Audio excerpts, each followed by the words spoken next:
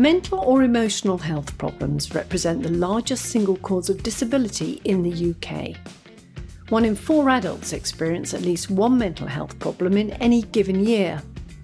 This is why we want to invest in and improve adult mental health services for people in Leicester, Leicestershire and Rutland when their need is urgent or they need planned care and treatment.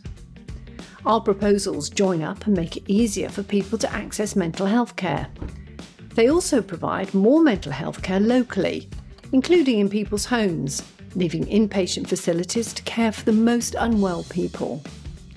Long waits for services would be reduced, and people will get the right care first time, providing a seamless experience with no unnecessary delays or the need to continually repeat their story, even if they're transferred to a different mental health service.